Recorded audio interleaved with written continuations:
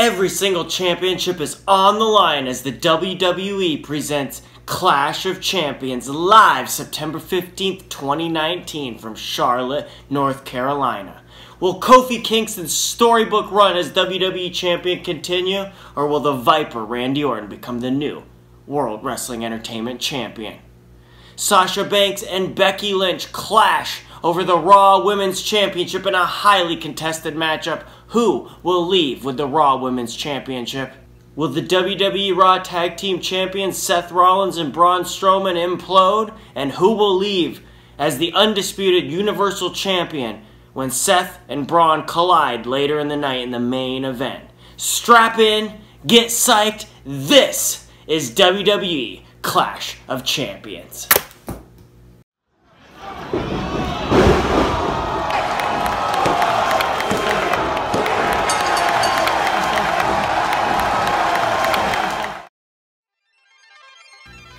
How's it going, everybody? Welcome once again to another episode of the JtoZ Pro Wrestling Breakdown. Today we are taking a look at WWE's Clash of Champions event, and for the first time ever, we are partnered up with Scott Keith and the Blog of Doom.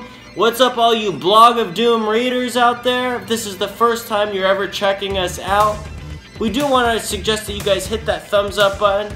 Go ahead and click that subscribe button if you like what you see. This is the JtoZ Pro Wrestling Breakdown, and we are live in the JtoZ Pro Wrestling Control Center. Like I said, we are paired up with one of the brightest, the most famous wrestling minds on the internet. It's Scott Keith. I've been a massive fan of Scott Keith back from the Rantsylvania days, the RSPW Fact days. This is a big moment because for the first time ever, JtoZ TV, we are the official Blog of Doom WWE Clash of Champions correspondent. Then we're about to dive headfirst into the show, guys. Super excited for this partnership. Without further ado, let's take a look at WWE Clash of Champions. Alright, guys, we are going to kick things off with the WWE Clash of Champions kickoff show. It's the pre-show, and there's a couple of big matches going down, title matches. Every single title is on the line tonight. The pre-show is no different. We're going to kick it off with a triple threat match for the WWE Cruiserweight Championship. It's going to be the Stretcher himself, Drew Gulak, laying the title on the line in a three-way dance, a triple threat match against Humberto Carrillo, and Lince Dorado. Alright, guys, that's kind of a weird hodgepodge of a three-way to start things off here. But at least they're giving some new guys a chance on 205 Live, and that is one of the strengths of 205 Live, is that constantly new faces are pushed into the title picture, and you don't see the same guys hanging around all the time. Alright, getting into the match, the pace is set quick from the get-go. Lince and Humberto are going to do some lucha things, if you will, including Dorado coming off the announce table and catching Gulak with a Hurricane Rana. Lince gets wiped out, and Gulak ends up putting Humberto in an armbar. As I sit here and I wonder why we're doing rest holds in a triple threat match. Odd. Lince comes in and then they end up doing that stupid three-way spot where, you know, apparently in these three-way matches you can only break things down to have one-on-one matches, you know, where two guys are going at it and then the third guy will roll out and sell on the floor and we don't see him forever. I don't like this spot in three-way matches. I understand the reasoning for going for this. I mean, it allows the action to be a little bit easier to digest and follow, but it's just kind of really formulaic by this point, especially when you see Drew Gulak using rest holds not only on Carrillo in the ring, but then when he rolls out and Lince comes in, Drew ends up putting him in a rest hold. This time the crowd chants Gulak, but this is so odd. This match is very odd. We got a three-way dance. It's supposed to be constant action, and you've got rest holds. Back out on the floor, they do a little electric chair-assisted tope where Drew has Lince Dorado up on his shoulders, and Carrillo is going to come off the rope with almost like a Twisted Bliss tope suicida. It's going to take Lince out. I really like Humberto Carrillo, actually. I think he's a great worker. I think he's got a great look, and I think he has a lot of potential as a babyface, but I think he's been kind of booked pretty poorly on 205 Live. A little bit of start and stop with him. A little bit like they didn't know what they were going to do with him. I don't like the partnership with Gulak, and then the weird loose association with the Lucha House Party. It's just strange booking. I don't think it's doing him any favors. There's a little spot where Gulak is going to pick Lince Dorado up like a child almost and actually uses him as a weapon and throws him head first right into Humberto. We get a spot where Drew Gulak breaks up a Carrillo pinfall attempt off of the Aztec press, which is sort of like Ultimo Dragon's old school headstand in the corner, and he turns it into almost a split-legged Arabian press or a split-legged moonsault. Gulak's going to post Carrillo off of this, and he's going to lob Magistral Cradle Lince up. But it ends up botched because Dorado's shoulders are up, and the ref clearly calls it on camera. Said, hey, shoulders! And guess what? Once you know, Lince Dorado very kindly lays his shoulders down on the mat because the ref said so. 1, 2, 3, that's all she wrote. Botched finish aside. This was a low-key mess, guys. Rest holds. Oddly structured match. There's hardly any chemistry here between these three guys, which kind of surprised me. Everything looked a little botchy and off. 2 1/4 of a star. Not the hottest start to the show, and a little bit color me a little bit disappointed with those three. I'm a big Drew Gulak fan. I think he's a heck of a worker. This was just a weird hodgepodge. Ugh. That's all I got to say about that one. Moving right along, second match on the pre-show. I guess you could call this the kickoff show main event. What a prestigious spot to be in. And wouldn't you know, the WWE United States title's on the line. AJ Styles putting the title on the line against Cedric Alexander. Styles is out with the OC to start things off, and he's going to send Gallows and Anderson to the back because he's claiming he's going to do this thing all on his own.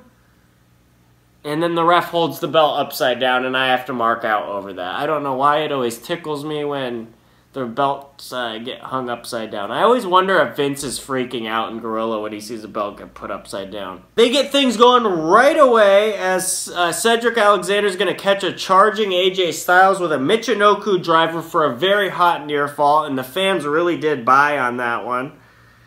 And then he's going to follow it up with the diving somersault senton or the diving swanton to the floor, the plancha, onto AJ.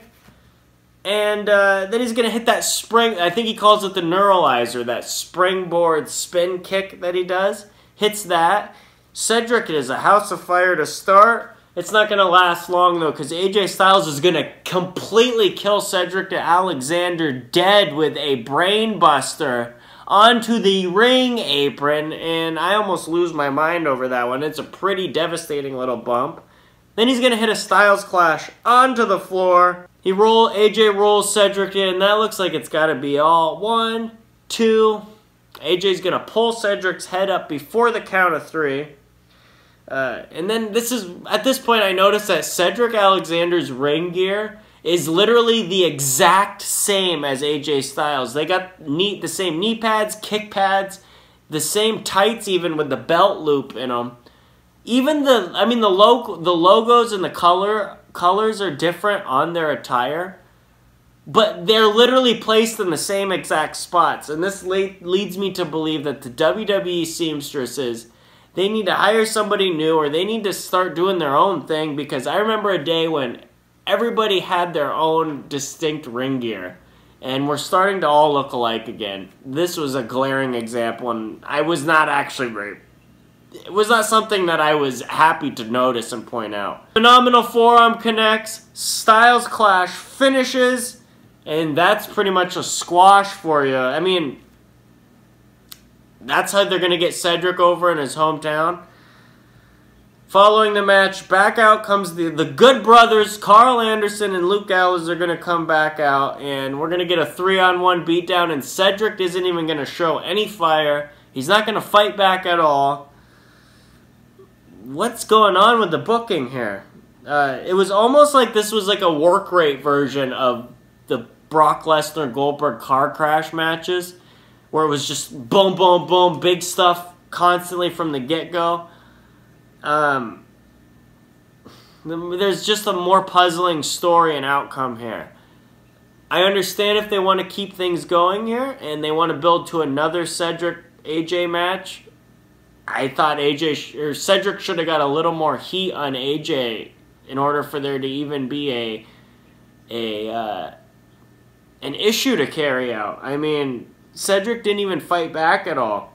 I don't think this made me buy Cedric Alexander as a threat since he got clean. He got beat clean in the ring, and then he just gets destroyed without fighting back or showing any fire whatsoever. Weird. We're going to go 2.5 stars for this quick little Cedric AJ glorified squash, basically. That's going to do it for the kickoff show. We're kicked off now, guys. It's time to start the main WWE Clash of the Champions show. And first of all, what I would just like to have a moment of silence. Can we all please just have a moment of silence? Rest in peace. We're going to have a moment of silence for the word "the" from the Clash of the Champions name. Okay, that's enough. Like, seriously, they got rid of the word "the" from Clash of the Champions. So I guess Clash of Champions, just omitting that word "the" completely makes this a viable living brand now. They've breathed new life into this dead WCW brand. And I guess Vince McMahon really does have to own everything, doesn't he? I mean, omitting the word "the," he's just put enough of his fingerprints on it that he owns that now, right? Alright, I know, right? Don't apply logic to an illogical situation. I mean, first of all, in WWE, first we had a Night of Champions. Now things have deteriorated into a by God clash.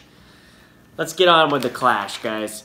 Opening things up, I mean, was there any other choice? They're working twice tonight, so they got to get into the opening contest.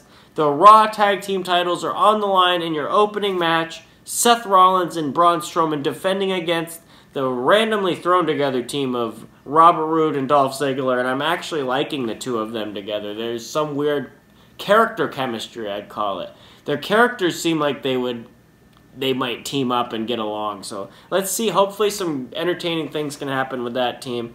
Makes sense you got Seth and Strowman on first because they're most likely closing this show out. Right away, the presentation looks like a legitimate sport where you got some the usual pre-match super special ring announcing, but they got some yellow lighting, that yellow and gold lighting here, accent lighting that they're going to throw up that looks really cool. Great production. Braun is going to clean house to start.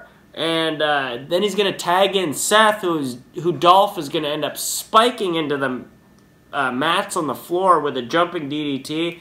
And Seth Rollins is going to be your face in peril. They do a good job of getting the crowd into it, which is surprisingly, I thought the Cedric thing might have killed the crowd dead.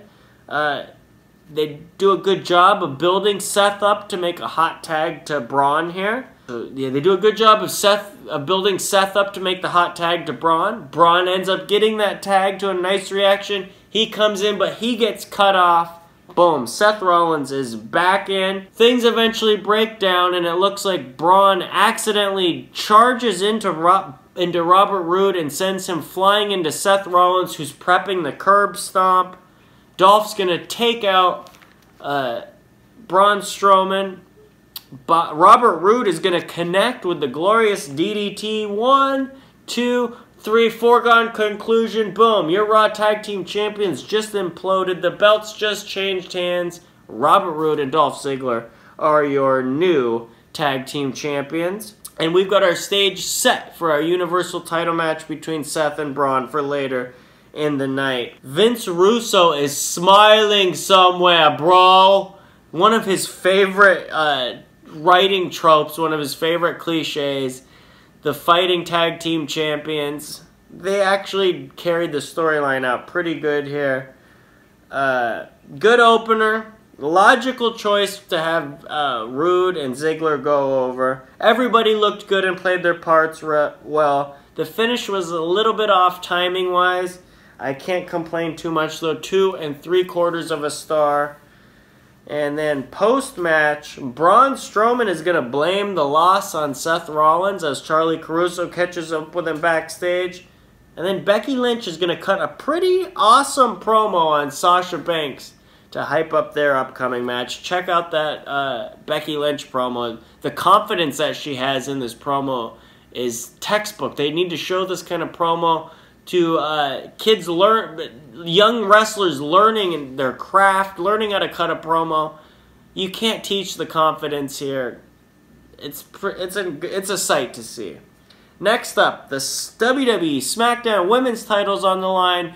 Bayley is going to defend against her 4 Horsewomen women's sister, Charlotte.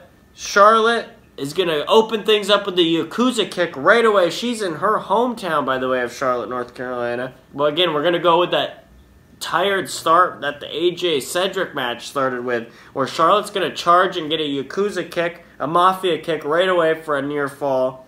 Didn't anyone bother getting together with the agents of the other matches, or did anybody bother pointing out that AJ and Cedric started nearly the exact same way? Heel Bayley gets booed I needed to point this out real quick. Heel Bayley gets booed very, very, very loudly during the super special ring introductions, and she's just sporting this gloriously dorky smile the whole time, and I love it. Heel Bayley's got a lot of potential, and I think she's going to be an awesome heel.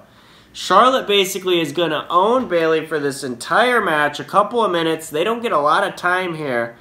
Bayley ends up exposing the bottom turnbuckle. She sends Charlotte face first into that exposed metal turnbuckle, and she's going to get a roll-up for the 1, 2, 3 out of nowhere. And then she's going to, the best part of the match is Bayley, the way she grabs her belt and just sprints right out of the arena. Heel stuff. I love the heel righteous, ultra righteous Bayley, yet she's going to cheat. Awesome, awesome stuff by Bayley here. She's already knocking the heel stuff out of the work, but awesome stuff by Bayley. I can't really rate this match, though, because it wasn't really a match. This was more of just an angle. So I'm expecting probably Bayley and Charlotte to continue. Again, unrateable. All right, and we're going to go back here to SmackDown. We're going to recap where Shane McMahon fired Kevin Owens because he didn't do a very good job at cosplaying as Nick Patrick from Starrcade 97, apparently. He did not screw Chad Gable out of the title, or out of his King of the Ring match. Shorty G went over Shane McMahon, and Shane's not too happy about that, so Kevin Owens is fired. Is Kevin Owens getting fired going to become like the new Big Show, turning face, turning heel cliche? Storyline firings should just kind of like be done with, and they should just go the way of the general manager or the authority figure trope, because it's a thing of the past. It's played out. Nobody really believes anybody's getting fired anymore, so. Okay. Moving right along. The SmackDown Tag Team titles are on the line. Next up, the New Day's putting the Tag Team titles on the line against the Revival. Xavier Woods is wearing a knee brace, selling that knee injury that he suffered at the hands of the Revival. And, of course, Dawson and Wilder are going to waste no time going right for that injured area like sharks to blood. There's an interesting story as Woods is going to end up laid out on the floor. And basically, Big E is going to be the one isolated in the ring playing. He's going to be your big ebony Ricky Morton. The crowd ends up getting into the match. They do a great job of building to the hot tag to Woods, who ends up recovering and hulking up on the apron, and the crowd gets really behind him as he does so. That's awesome babyface fire. You know what? I need babyface fire. I need a babyface fire shirt, a babyface fire merch, because if there's one thing I love as a wrestling fan, it's a dying art. It's showing babyface fire, man. And Xavier Woods shows it here as he gets the hot tag and clears the ring. The knee ends up giving out, though. Big E ends up eating a shatter machine on the floor in a pretty impressive spot. And then there's a neat little spot where Dawson is in the ring and he just gives Xavier Woods just this calm eyeball look, like his stink eye look, and he tags in Wilder. Woods is not going down with a fight though. Like a couple of jackals, the Revival swarm him. He's trying to fight up like a good babyface. Cedric Alexander should have watched Xavier Woods here. And then like true heels, Shatter Machine connects, but they're not going to go for the pin. They yell for the knee. Dawson ends up applying a modified Indian Deathlock to Woods, who's screaming in agony while Dash Wilder's standing on the floor, screaming in Xavier Woods' face. That's it. He's going to submit. We got brand new tag team champions. And by the way, did I mention that when Dawson, when he went to rip the knee brace off of Xavier Woods, just to be an extra big heel, he actually ripped Xavier Woods' tights, too. So, yeah, that's a heel for you guys. Anyway, the Revival are going to be your brand new tag team champions. That is what I call a character-driven finish. That was an awesome finish. So kudos to whoever came up with that one. This is the type of match that helps everybody involved. Xavier Woods goes down like a true babyface full of fire, fighting all the way to the end. Nobody looks bad. The Revival look like particularly big jerks coming out of this one, just basically trying to hurt Woods to get the title. And then post-match, Dawson and Wilder are going to cut a really good, obviously unscripted promo. They probably had bullet points, but it did not sound like it was word for word, and it was laid out very well by these two guys. The Revival are stars. This is a star-making performance from everybody. I'm glad they went all in on Dash and Scott. We're going to go 3.5 stars. Solid tag team match. Next up, Charlie Caruso is going to interview the women's tag team champions, Nikki Cross and Alexa Bliss. And awkwardness ensues. R-Truth and Carmella are strangely moonlighting as camera production crew here, and R-Truth drops the boom mic right into the shot.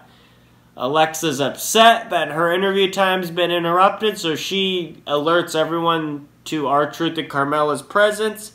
They chase them off, and we're off to the races. Next up, it's the women's tag team titles on the line. Alexa Bliss and Nikki Cross are going to team up to put the titles on the line against Sonya Deville and Mandy Rose. It's the team of fire and desire. Alexa Bliss is in full Margot Robbie Harley Quinn garb here. And she's also in full baby face mode tonight, guys. And you can tell by the way she's working, the way that she's selling. Alexa Bliss as a baby face. Watching her work in this match just made me realize that Alexa Bliss is a highly underrated worker, and she's come a long way, especially for somebody with as little experience in the business as she does have. Alexa Bliss is incredibly talented. But we're talking about incredibly talented, and we're talking about Nikki Cross, one of my absolute favorites to watch.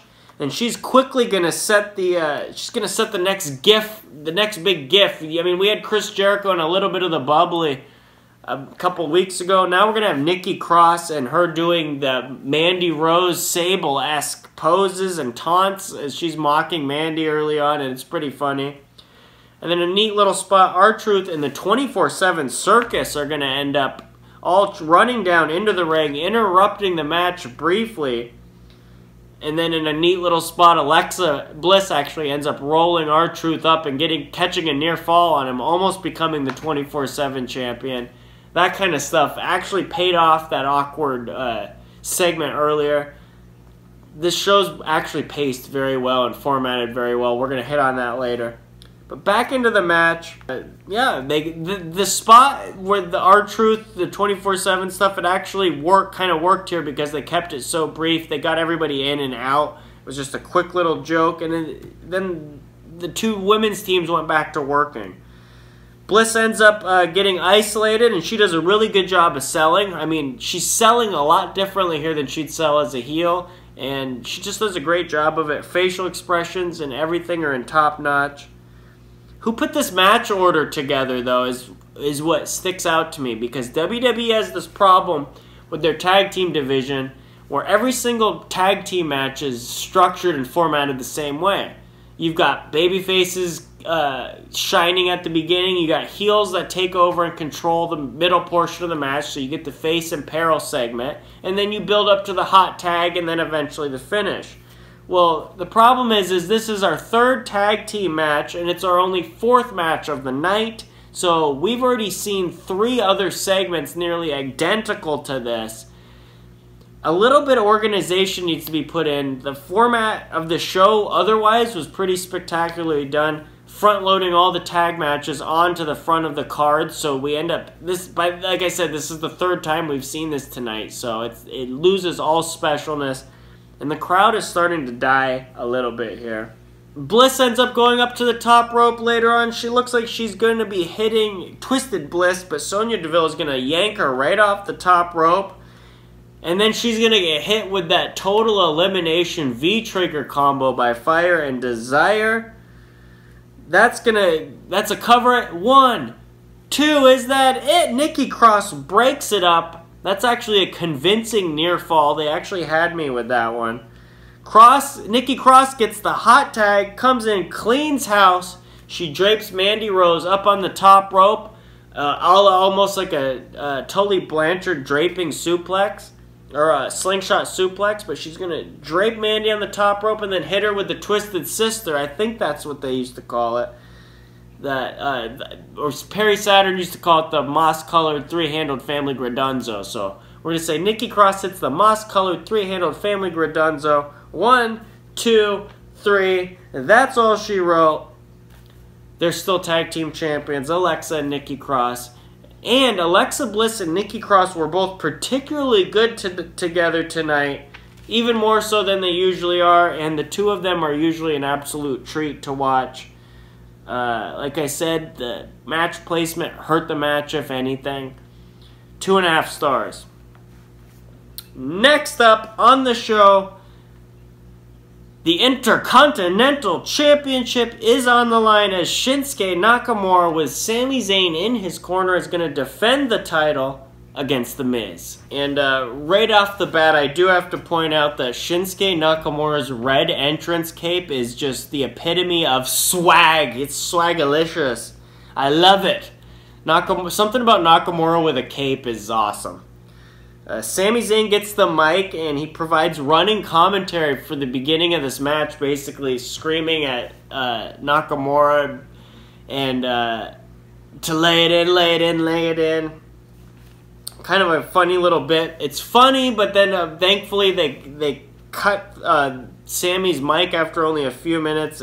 It basically totally overshadowed what the guys were doing in the ring, and it took the crowd completely out of it. Good call. Call me crazy, guys, but who would have ever thought that Shinsuke Nakamura and The Miz would have such insanely good chemistry together? These guys look like they were made together. Honestly, I don't think Nakamura has looked... he's looked just about as good here as he has since he's come up to the main roster.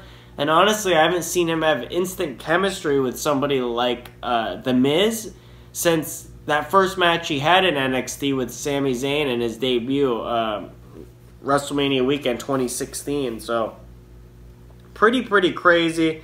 They do a lot of nice little chain wrestling sequences here. And Miz really does have a talent in making others look good, and he makes Nakamura look pretty darn good here in this matchup. Miz ends up targeting the leg, and they do a great job of building up to the figure 4, of course, in Flair country, and that's going to get a nice little reaction. Miz is going to end up locking that on after Nakamura botches a Kinshasa. Sami Zayn ends up nailing The Miz from behind the ref's back for a near fall. It's actually a convincing near fall. Nakamura is going to miss the Kinshasa for a second time. Skull-crushing finale hits to a big pop. But Sami Zayn's going to distract the referee. Miz is going to come out, chase Sami Zayn around the ring. all the way around the ring. Nakamura slides out and catches Miz with a big kick to the face.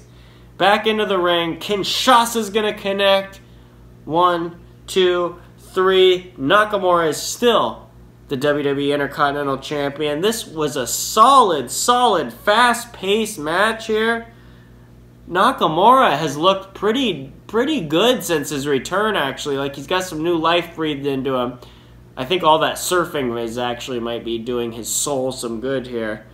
Like I said, Zayn and Nakamura together, they just might be the ticket. I think it's a good blend of the two. I think Sami Zayn being able to talk for Nakamura, I didn't like it at first. I thought it was kind of thrown together, but I think Nakamura is a little more comfortable out there with somebody talking for him.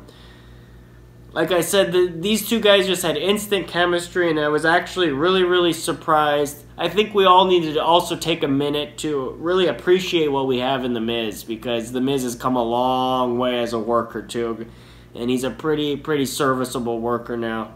3¼ star. Call me surprised. Oh, here we go. It's time for the big one. The Man versus the Blueprint. It's the Raw Women's title match. Becky Lynch is going to be defending her championship against Sasha Banks. And the crowd is hot and into this one right off the bat, guys. Sasha does a phenomenal job with her heel mannerisms for the entire match here. She's in character. She's just a natural heel, right? Strong work from both women as they work a pretty hard-hitting match. It only suffers from the WWE syndrome. This match was built as a blood feud, basically. And they're hitting each other with chairs and, you know, they're talking all this trash leading into this match.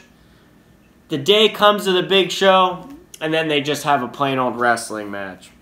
Yeah, I know it's chapter 1 in the story, but we could at least have a little progression. I mean, they didn't have to be all out, full out hitting each other with chairs the first week. We could have eventually got to that because it's pretty obvious this feud's probably going to continue and roll on for another pay-per-view. This is the WWE we're talking about. It usually happens in threes, right? Sasha ends up getting a hot near fall with a top rope Meteora later in the match.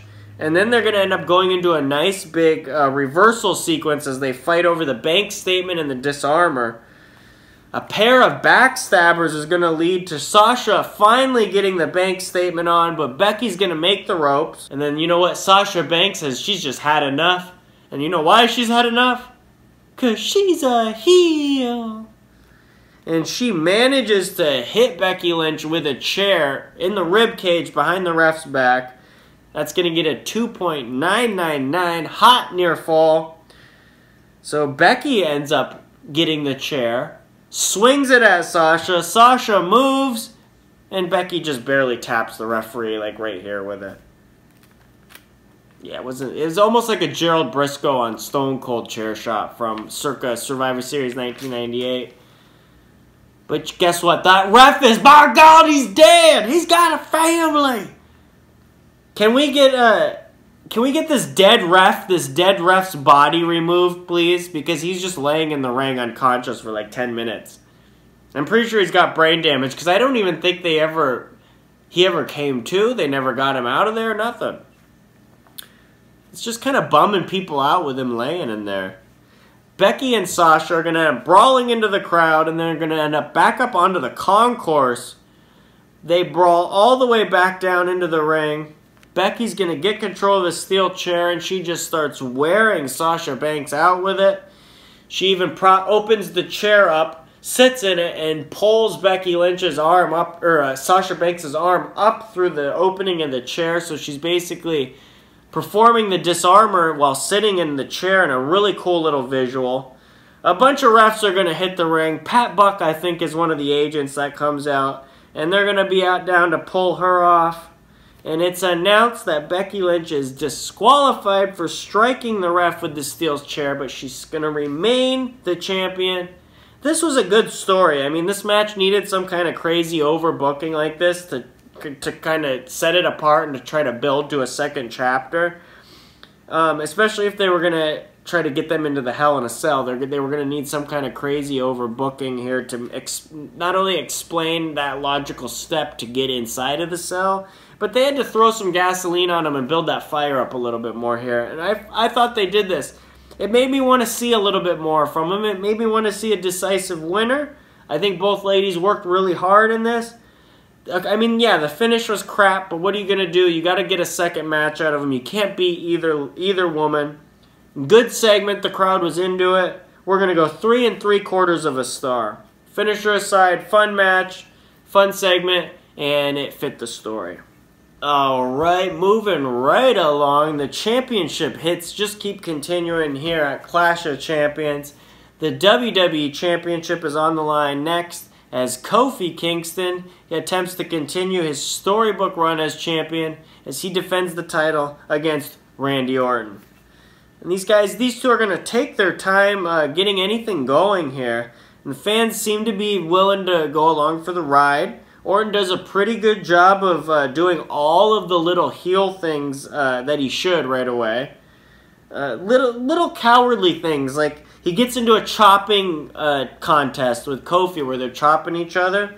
And just the way that he's selling it, he's like, oh, like this when Kofi's chopping him. It's just the little ways that he's selling his facial expressions, the way he's trying to walk away from Kofi when he gets chopped. And then after everything, he just ends up catching Kofi with a thumb to the eye instead. So good heel work there. Orton is going to end up doing the, I call it the WCW NWO Revenge spot where Kofi's on the apron. Randy's going to charge into him and knock him from the apron into the guardrail. And then Orton is going to follow Kofi out on the floor and just brutalize him. He's going to suplex him on the floor, and then he's going to get the big backdrop suplex where he drops Kofi straight down onto the announce table. Kofi's going to end up getting hit with the RKO back in the ring, but he gets his foot on the rope to break up the pin. And then Orton says that's it, and he's going to go for the punt, which we haven't actually seen in a while, so it's kind of cool to see him bust the punt back out. Kofi is going to block it with Trouble in Paradise, and that's going to be it. 1, 2, 3. Kofi Kingston puts the Viper down. He devenomizes the Viper, guys. Defangs him, if you will. Clean in the center of the ring with Trouble in Paradise. And this was definitely I think it's pretty obvious Randy Orton called this match. The pace was just too deliberate for it to really be anything more than just pretty good. It never really got out of second gear, basically. It started to get there with some of the near falls at the end, but I could have used a little bit better pacing during it. I feel like Orton kind of slowed things down. Clean finish, though, I think that the right guy went over. I think Kofi going over Orton clean. They're going all the way with Kofi, and you got to commend him for that. I mean, I thought maybe there would have just been a little PR run that he would have got earlier this year, and he would have dropped the title quickly. With them coming up to Fox, let's see what happens. I still think we're gonna be getting Brock Lesnar versus Kofi pretty soon. Maybe with Kofi chasing Brock in the title, especially with the move to Fox. So stay tuned, as they like to say on the blog. Let's see it. Let's let it play out and see where it goes. 3 1/2 stars for Kofi Kingston and Randy Orton. Alright, and now they've been spending a lot of time building this angle up on TV. It's the whodunit angle with Roman Reigns and Eric Rowan. They botched this angle pretty badly on TV, so this is a no DQ match. Roman Reigns going one-on-one with Eric Rowan. And the crowd is actually starting to die now after the WWE title match, which is a little sad to me because this crowd was one of the best WWE crowds I've seen in a very long time. They were hot old wrestling crowd, basically, is what it seemed like, and they're starting to get exhausted here. Eric Rowan in a prominent pay-per-view position against Roman Reigns will probably do that to the crowd, though. It'll probably take a little bit of the air out of him. Rowan is going to end up controlling early on by using the ring steps, and then he's going to actually expose the padding off of the LED board on the apron, which I didn't even know there was any padding on there. And Roman's going to get slammed into that exposed LED board.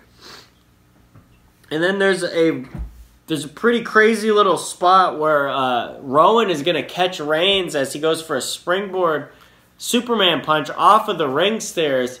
Rowan's going to catch him and throw him up into a pop-up powerbomb and just drive him right through the announce table. Pretty cool visual. Really, all they needed to do in this match is just follow the Braun Strowman, Roman Reigns blueprint, and you could have had a big star in Roman here. Rowan is smart. He's going to roll Roman Reigns into the ring to try to catch a pinfall, but that's only going to get 2.9 off of the pop-up powerbomb through the table.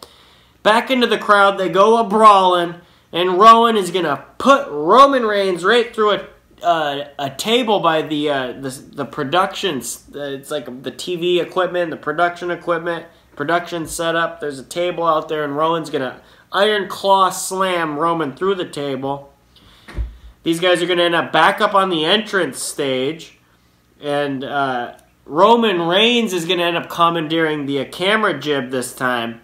And he's going to use that on Eric Rowan to get a little bit of revenge for Rowan using the camera jib on him. Superman punch on the ramp follows up, and Rowan rolls all the way down the ramp. It looks like Reigns is setting up for the spear. Hooah! He gets the taunt off, and he charges full speed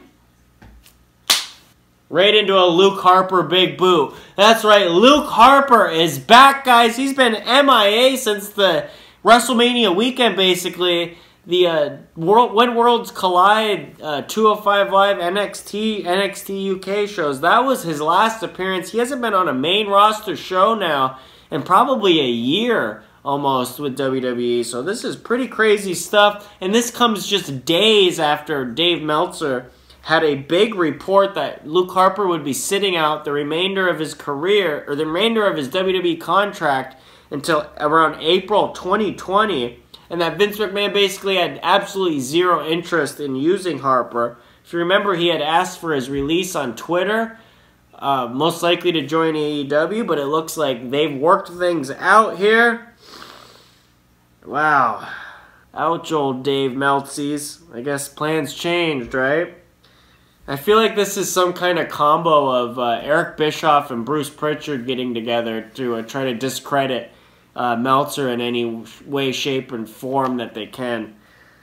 A little funny, especially with the way that Bischoff in particular has been going off about the dirt sheet writers being full of baloney. So, food for thought, right? Ow. Anyway, back in the ring, Rowan is going to plant Roman Reigns with the Iron Claw Slam. 1, 2, 3. I bet you never would have saw Eric Rowan going over with help from Luke Harper. This was a fun little match, though. I felt like they were just getting started. I would have liked them to see these guys go 10 more minutes and just bust out all kinds of crazy stuff. It could have been as it was, the match was fun for what it was, but it could have been a lot of fun. And there was a nice little genuinely shocking surprise here. 3 3/4 of a star. We'll see how that one plays out. But Luke Harper back, Bischoff playing some games with old DM, right? Moving on into our main event of the night. The former Raw Tag Team Champions are about to explode. The WWE Universal Championship is up for grabs as Seth Rollins is going to be putting the title on the line against Braun Strowman. Let's get right to it. As apparently, again, they're going for the same tired opening to every match because Braun is going to bulldoze Seth Rollins to start the match and take him out. I'm actually really sick of that way to start matches tonight. It's really been overused. Seth is going to fire back and chops Braun down with a series of super kicks, but Braun is going to kick out before even a 1 count on a frog splash from Rollins. Braun takes over on Seth, and the crowd just goes sleepy. I don't know what the deal is, but the crowd just dies horribly as Braun takes over here. Even to the point where Renee Young has to make an awkward comment about it. Seth tries to make a comeback to literally zero reaction, but Braun cuts him off again. Having these guys work twice in one night, I think is apparent now. I think they kind of had an inkling that it wasn't going to be a very good reaction for the main event, but it really did. I mean, WWE already has problems keeping fans interested for the whole show, let alone booking these guys to do double duty. They've already been seen not only in the opening match losing the titles together, but they've been in multiple shots backstage preparing, walking to the ring, cutting promos themselves. Yeah. Hopefully they learned something here. I mean, if this was Extreme Warfare Revenge, we would have gotten a message that Braun Strowman and the crowd started to get sick of Braun Strowman and Seth Rollins because they were overused on the last show. Braun ends up going over top of the announce table, and Seth Rollins is going to fly with a suicide dive to follow up. He hits that suicide dive, and Braun's going to fall onto the announce table, and it's just going to crumble underneath him, just like that announce. Remember the announce table in the Rock Austin match at WrestleMania 7? It just explodes when I think the Rock is on top of it. Silly. There's a 6 spot where Braun Strowman channels the spirit of Daisuke Sekimoto and thinks he's in Big Japan Pro Wrestling, BJW, for a minute. Because Braun hits a freaking top rope splash onto Seth Rollins. It's a crazy visual. That only gets a 2 count. The crowd's really this dead, which is surprisingly, even after that. Seth ends up firing back with the curb stomp, but Braun kicks out, and I'm actually surprised because I bought that as a near fall. Second curb stomp hits, and that's got to be it, right, guys? Braun surprisingly survives, and he kicks out at 2.9. Another good finish, another good false finish. A third stomp hits, and Braun kicks out again. It's actually turning out pretty good now. Way to keep Braun Strowman strong. A fourth curb stomp is nearly blocked into the power slam, but Seth ends up slipping out, and he hits the pedigree, guys. I love that. That's like him digging into his All Japan Pro Wrestling bag of moves. That's like his top tier move, like Kenta's Burning Hammer, right? He only busts it out when he absolutely has to. I like that aspect a lot. Fourth stomp finally finishes. 1, 2, 3. Braun ain't getting up from that. And the crowd really couldn't care less. Yeah, the crowd goes mild, to say the least. Strowman and Seth worked very hard here. I actually really loved the finish with Strowman surviving and Seth having to bust the pedigree out, like I said, having to bust out a top tier move that he usually doesn't use. Really cool stuff. Fun match. I wish the crowd would have been a little bit more into it, but it's understandable with them already working earlier. Post-match, The Fiend is going to make a surprise appearance and jump Seth Rollins from behind. Sister Abigail on the stage. Mandible Claw, and that's going to be the image that we're going to go off the air with The Fiend over top of an unconscious Seth Rollins. Awesome stuff, and it's a pretty cool visual. We're going to go 3 1/2 star for the match. Alright guys, now it's time for the bottom line on WWE Clash of Champions. What is the bottom line? Well, WWE Clash of Champions, it was a very, very well-paced show. That's a big, big improvement for what WWE has been doing lately with their pay-per-view events on the network. Sometimes they just feel like they go on and on and on for hours and hours and hours, and sometimes I really don't want to sit and watch them for hours and hours, especially when you have all of this quality wrestling going on now. Solid wrestling, but there's really nothing stuck out as amazing, but nothing was offensively bad either. Again, these are just shows of little consequence, but they often just feel like filler or bumps in the road until we get to our next destination, which in this case is Hell in a Cell, which is a little bit bigger of a marquee show for the fall. Usually the show after SummerSlam isn't too big, especially here is kind of considered an afterthought. so to speak. I can't give the show a thumbs down because there was some solid stuff on it, and it's hard to not. We're gonna give it a marginal thumbs up. We're gonna say thumbs up, almost leaning to thumbs in the middle, just because nothing ever reached over the mediocre point. But the pacing of the show was really well done. I think they took some logical steps building to Hell in a Cell next month. And yeah, solid stuff, guys. Solid stuff from WWE Clash of Champions. And we hope that you thought that this episode of the JtoZ TV Pro Wrestling Breakdown was solid stuff as well. We're going to be checking out a lot more action. Coming up, we got NXT on USA on Wednesday night. Stay tuned for that. We've got AEW on TNT coming up in a couple of weeks. Stay tuned for that. We will be breaking that down as well. And we want to advise everyone to go right now, check out www.blogofdoom.com. Scott Keith, he is the pro wrestling connoisseur. He's the guy that basically shaped my entire fandom as a young wrestling fan, reading his stuff, growing up through my teenage years, guys. That's what shaped me into this, basically this super fan that I am today. With all of this knowledge, it's thanks to Mr. Scott Keith. He's shaped my taste, and we really enjoyed appearing on the Blog of Doom today as special correspondents for the Blog of Doom. We hope for the next big wrestling show that we will be the special YouTube correspondents for the Blog of Doom. Hit that like button, let us know in the comments down below what you thought, and check out the Blog of Doom, Scott Keith, and all of his awesome wrestling writing, recaps, contributions, journey down wrestling, memory lane, all of that and more at the Blog of Doom. Until next time, guys, we're going to see you down that aisle and through those ropes. Thanks for watching.